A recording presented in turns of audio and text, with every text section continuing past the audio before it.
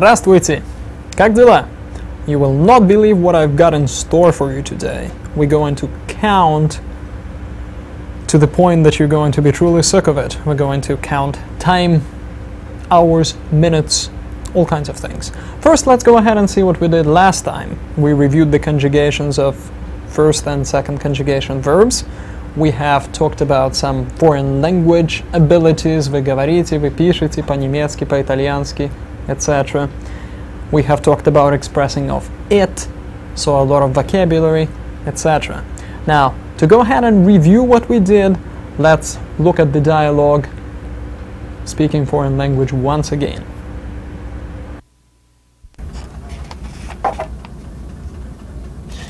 Таня, Да?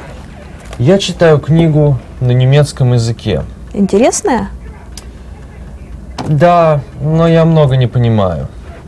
Ты знаешь немецкий язык? Ой, нет, к сожалению, я не знаю немецкого языка. А ты учишь немецкий?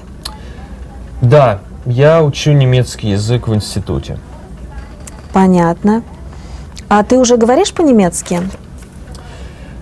Я плохо говорю. Я хорошо читаю и пишу, но плохо говорю и понимаю. А какие еще языки ты знаешь? Я знаю русский и английский. Русский я знаю очень хорошо, потому что это мой родной язык. Английский я уже учу 10 лет. Ну и тоже знаю его очень хорошо. И вот учу немецкий. Понятно. Ты хорошо знаешь русский, английский, учишь немецкий. Прекрасно. Да, но вот с немецкой у меня еще много проблем. Понятно. Желаю успеха.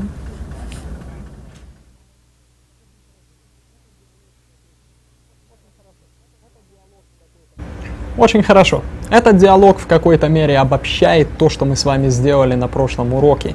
This dialogue in a way summarizes everything that we did last lesson. This time our objectives are the following. Посмотрите, we're going to use some adverbs, mostly dealing with how you speak, how well you write in a foreign language. We'll review some time phrases very briefly, but then we'll go into exact time expressions, which will be things like, 5:32 in the morning. Very tough stuff, very intensive. And we'll take a quick look at reflexive verbs. That's still to come. Очень хорошо. So, tying into those phrases such as я пишу по-немецки, я говорю по-японски, etc.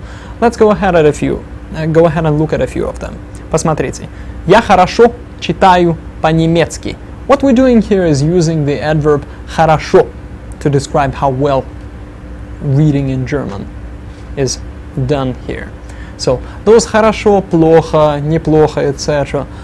All of the same ones that we've learned to use in things like how are you, как дела, хорошо, спасибо, or неплохо. We're going to use most of them. We're going to use some other adverbs that will make more sense in this particular context. So, take a look at another phrase. Я плохо понимаю по-немецки. I poorly understand German. Плохо describes how you понимаю, how you understand it. Хорошо? Another one. Я неплохо пишу по-немецки. I not badly, meaning pretty well, пишу по-немецки. I write German pretty well. Хорошо? So far we've used хорошо, плохо, неплохо, all that we know. And the next one is a bit new. Я свободно говорю по-немецки. I fluently, freely speak German. Хорошо? So, the range that you may hear back asking the question, вы говорите по-немецки? Here's the question. Вы говорите по-немецки? Do you speak German? Or any other language, right? You ask somebody, вы говорите по-русски? The person may tell you a whole bunch of things. Here are some possibilities. Take a look at that. Чуть-чуть, usually pronounced as чуть-чуть, a tiny little bit. You may actually have a совсем чуть-чуть, a completely little bit, just barely speak or write or read, etc. Then from there we go to плохо, poorly, or очень плохо, very badly. my German truly is horrible. You'd say, я очень плохо говорю по-немецки. Okay, then немного, right underneath плохо, a little. Or below it, немножко. Same thing, a little bit, more colloquial. And of course you can use совсем with them. Just completely tiny bit. Very little bit. So, совсем немного, or simply немножко. Okay, then you can go to more positive things such as неплохо. So, I speak Spanish pretty well. Я неплохо говорю по-испански. You could even say очень неплохо. Very not bad, right? Pretty well. So, я очень неплохо пишу по-японски. I write Japanese pretty well. Хорошо. Well. Good. Очень хорошо. Very well. And then finally, свободно. Freely, fluently, with no trouble whatsoever. Хорошо? That's the range that we've got. So, you ask somebody, вы говорите по-немецки, speak German, the person may actually tell you something like, да, свободно, я немец. Yeah, fluently, I am German. Хорошо? Who knows? Or maybe if one doesn't, that person would say, нет, не говорю. No, I do not speak. Нет, не говорю. Хорошо? Or even, нет, совсем не говорю. Совсем is usually used in negative phrases. Either совсем немножко, completely a little bit, or like here, completely do not speak, meaning I speak none at all. Хорошо? Отлично. Ну что ж, next thing for us to review would be time. I'm sure you remember how we said things like 1 hour or 1 o'clock. We had a whole chart full of those. Let's review that. So 1 o'clock or 1 hour is час or один час. Один is often omitted, dropped. So 2 o'clock, 2 часа, same as 2 hours. Just depends on the context, on how it's used. 3 часа, 3 hours. 4 часа, 4 hours. So час, the one form is 1. Then 2 through 4, we've got the часа form with an I at the end. And then at 5, we're going to get something different. That is часов. I'm sure you recall. 5 часов, 5 o'clock. 6 часов, 6 o'clock. 7 часов, 7. 8 часов, 8. 9 часов, either 9 hours or 9 o'clock. Just depends on where you use it. 10 часов, 10 o'clock. 11 часов, try that one once again. 11 часов, 11 часов. And then 12 часов. So that meant 3 o'clock or 3 hours, for 3 hours. For example, you could have a sentence, я читаю книгу 3 часа. I've been reading a book for 3 hours. That could be an answer to a question, сколько времени ты читаешь книгу? Here's that question. Сколько времени ты читаешь книгу? How much time have you been reading this book? Да? How long have you been reading? So, сколько времени is either what time is it or for how long. Again, it depends on the context. Not that hard. So the answer to that question once again was я читаю книгу 3 часа. I've been reading the book 3 hours. Хорошо. Отлично. Or another phrase, you could have something like сейчас 3 часа ночи. Now is 3 o'clock at night. Ночи, in the middle of the night. Да? Хорошо. That could be an answer to the question сколько сейчас времени. You don't have to break up сколько and времени. You could just say сколько времени сейчас. What time is it now? Хорошо. But more commonly, сколько сейчас времени. Okay? So, and the answer to that once again was сейчас 3 часа ночи. That ночи is what I'd like to remind you about as well. That was of night. Хорошо? We have also seen things like 6 часов утра. 6 o'clock in the morning. Хорошо? And also 2 часа дня. The whole phrase is сейчас 2 часа дня. Now it's 2 o'clock in the afternoon. Literally 2 hours of day. Хорошо? And then finally, сейчас 8 часов вечера. 8 o'clock in the evening. Хорошо? Отлично. Let me remind you how that whole idea of 4 o'clock at night but 7 o'clock in the evening is done in Russian. Take a look at this chart. So from approximately 5 a.m., maybe 4 a.m. till 12 p.m., that is noon, everything is gonna be утро. That's the morning in the Russian understanding of it. Хорошо? Okay, so from noon until about 5-6 p.m., that's gonna be дня. Okay, so 4 o'clock in the afternoon is gonna be 4 часа дня.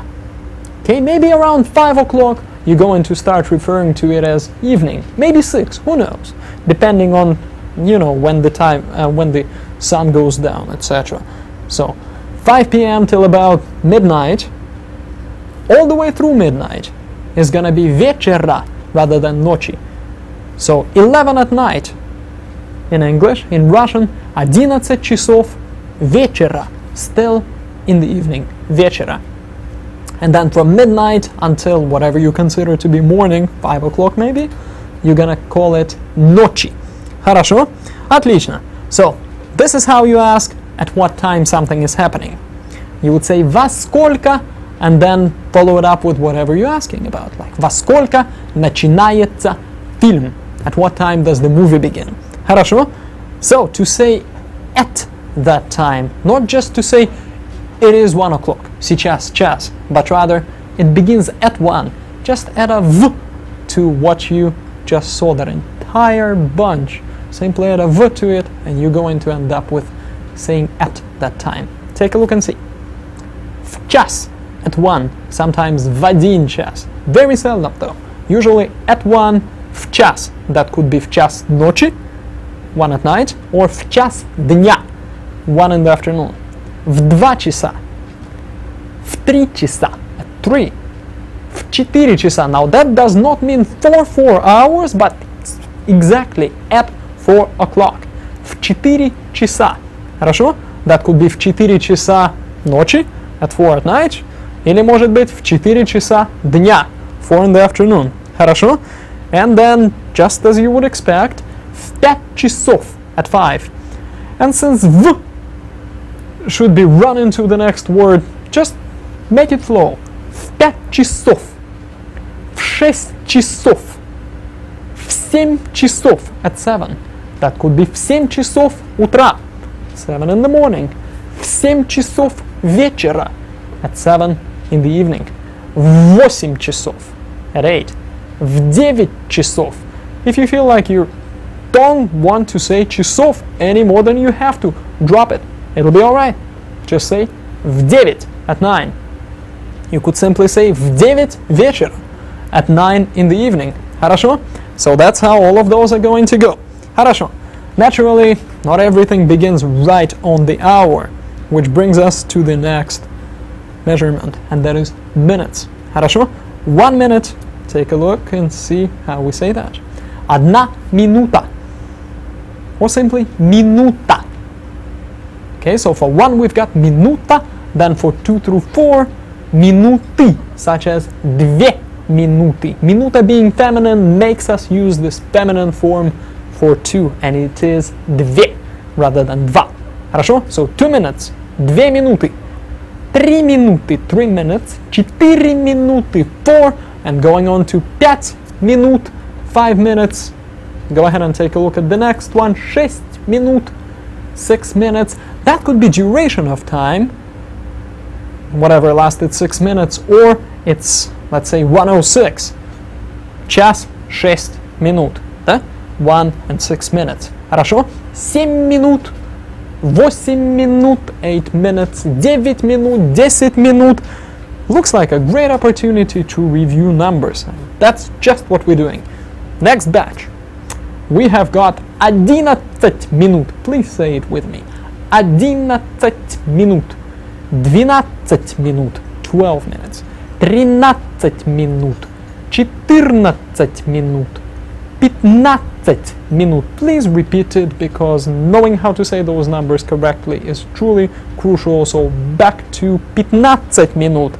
And the next bunch, извините, 16 минут, 17 минут, 18 минут, 19 минут, 20 минут. Remember what I said about the way you count things? For 1 you've got one form, like 1 час, then for 2 through 4 you've got another one, часа. So 2, 3, 4 часа. But then for 5 you get часов. So here we're doing the same thing. Start out with minuta, then minuty, then minut. But that third form, like часов or minut, only lasts through 20.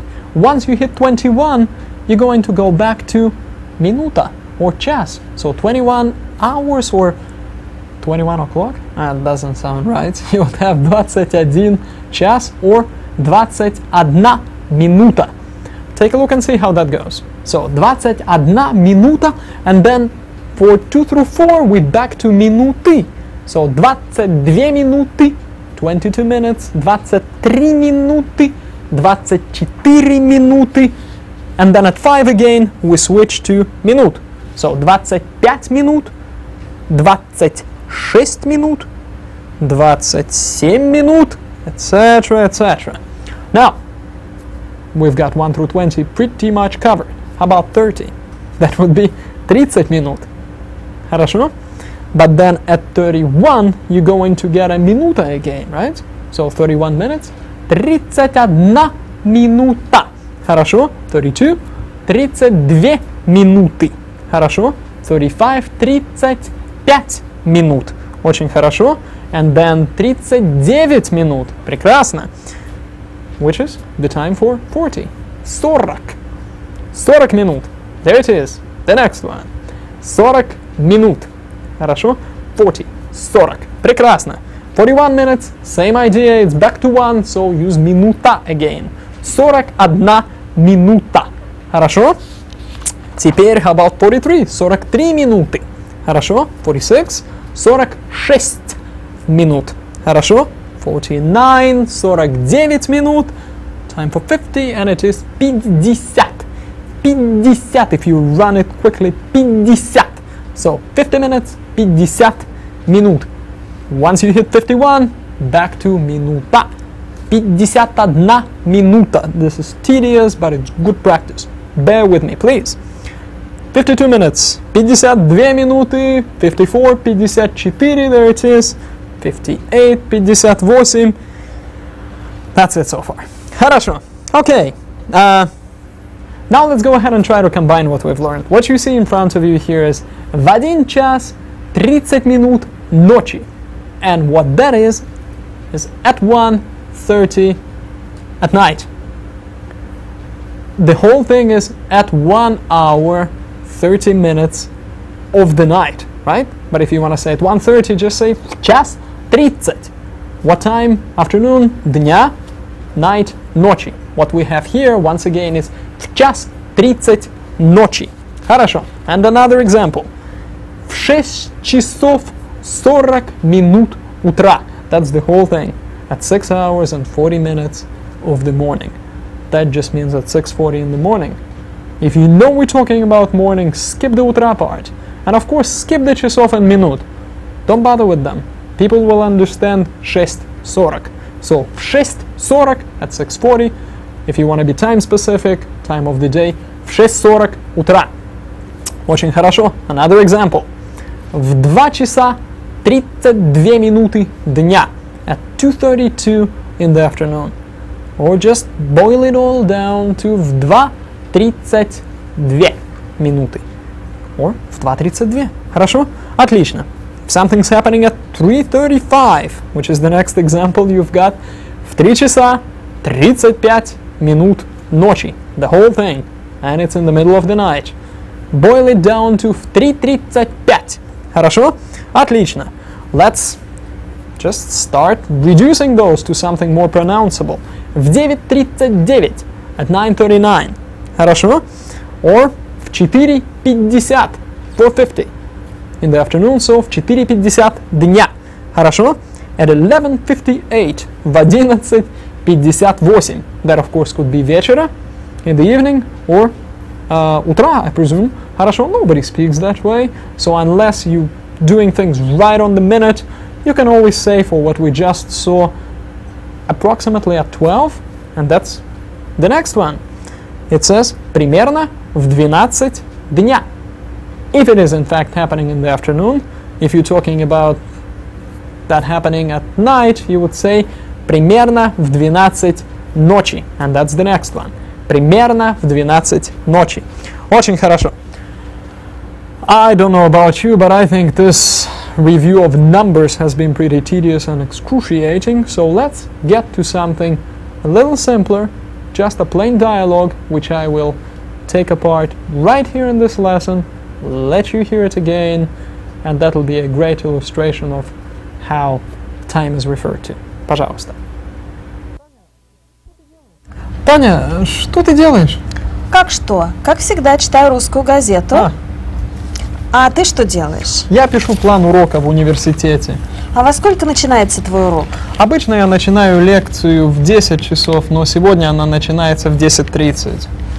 Таня, а что вы делаете сегодня вечером? А сегодня вечером мы идем в кино. Да, и как называется фильм? «Маска Зорро». Говорят, ничего. Серьезно? А во сколько начинается? Примерно в 9. Да, утра? Как утра? Конечно, вечером. Ну да. Ну, пока. Пока. So, how was that? I was saying that would be something better than what we did. I'm not sure that it's actually better. I think it's the time to review that saying. Из двух зол выбирай меньшее. Out of two evils, choose the lesser one. То, из двух зол выбирай меньшее. In fact, that dialogue seemed rather ridiculous, and let's get through it pretty quickly. Привет, Таня, что ты делаешь? Hi, Tanya, what you doing? Как что? What do you mean, what? This как is often used as как? What do you mean? How can that be that you're asking that dumb question? Как что? Как всегда, as always, читаю русскую газету. I'm reading a Russian newspaper. Хорошо. And the next. А ты, Дмитрий, что делаешь? And what are you, Dmitry, doing? By the way, we've switched to ты here. Informal, very casual. And I answer. А я пишу план урока в университете. And I'm writing a plan of a lesson. So, a lesson plan at the university. Хорошо. And the next question. А во сколько начинается твой урок? Now that's interesting stuff. Начинается. Begins. The lesson begins with that sigh at the end. Okay, but I answer the question saying обычно я начинаю лекцию в 10. Usually I begin, not the lesson begins, but I begin, so there is no ся at the end. That's the reflexive verb with a ся and regular kind without. So, usually I begin the lecture at 10, но сегодня она начинается в 10:30. But today it begins at 10:30. Хорошо. And the next question that I feel like asking is, Таня, что вы делаете сегодня вечером? And what are you, plural, because I'm saying ты to her, doing tonight? So I'm not inviting myself into her plans, I'm just saying, what are you guys doing? Okay? And she says, мы идем в кино. We're going to the movies. А как называется фильм? And how is the movie called? And she answers, Маска Зорро. Mask of Zorro, I guess. Which more or less times the time when this was recorded. Говорят, что ничего. They say it's nothing. What in the world is she saying? She's saying ничего, meaning not bad. They say it's all right, not too bad, etc. That's the Russian psyche for you. Ничего. Nothing meaning okay. So, and the next question, а во сколько он начинается? And when does it begin? And the answer примерно в 9, approximately at 9. And a truly dumb question on my part, утра? In the morning? I was asking about evening plans. Нет, конечно, вечера. No, of course not in the evening. Ну, пока, пока. So, bye, bye. So, good time to wrap it up. Хорошо. Okay, a few interesting things in there.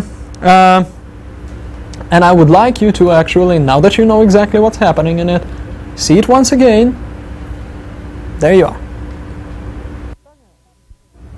Таня, что ты делаешь? Как что? Как всегда, читаю русскую газету. А ты что делаешь? Я пишу план урока в университете. А во сколько начинается твой урок? Обычно я начинаю лекцию в 10 часов, но сегодня она начинается в 10:30. Таня, а что вы делаете сегодня вечером? А сегодня вечером мы идем в кино. Да, и как называется фильм? Маска Зорро. Говорят, ничего. Серьезно? А во сколько начинается? Примерно в 9. Да, утра?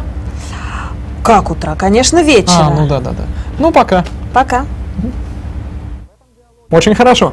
В этом диалоге, помимо того, что мы с вами научились просто спрашивать о том, что вы делаете, когда начинается что-то, aside from learning very simple chit-chat, what are you doing, we're going to the movies, when does something begin, there is a really good set of phrases there. Here's the first. Во сколько начинается урок? Во сколько means at what time, of course. Начинается, begins, and what begins is at the end of the sentence. So, во сколько начинается урок? At what time begins the lesson? Since урок is what begins, literally we're saying начинается begins itself. Хорошо? Okay? And my answer was лекция начинается в 9 or в 10 утра. The lecture begins at 10 in the morning. Хорошо? So once again, it's the lecture that begins. It doesn't begin something, but begins itself. That's how we've got the ся there at the end. Хорошо? If I were to say that I begin a lecture, which we do next, is я начинаю. We don't put a ся there. So, я начинаю лекцию в 10:30. I begin the lecture at 10:30. Please note that 10:30 having a period between 10 and 30. That's how we do it in Russian. So, looks like $10.30, doesn't it? Хорошо. In fact, it gets even more confusing once you start dealing with more complex numbers. If you've got something like, 10.3. In Russian, that's actually going to be 10,3. But a lot of European countries do the same thing. So, you may have seen that before. Очень хорошо. Okay. I think we've had plenty of grammar. We have counted to the point of exhaustion. Before we quit, let's go ahead and look at a commonly used saying, and that is медленно, но верно, which means slowly but surely. It's really not a saying as an adverb would be, as a proverb would be. It's more of a cliche, and while for a native speaker to use cliches like slowly but surely we're coming to the end of this long and exhausting lesson seems ridiculous, for somebody who's studying a foreign language, it is really helpful to learn those, use them as fillers. They show that you know the language. They give you a chance to waste a little bit of time and actually think through what you're gonna say. So things like unfortunately, к сожалению, slowly but surely, to tell you the truth, frankly speaking, all of those parasites, you should think of them as really good friends. Хорошо?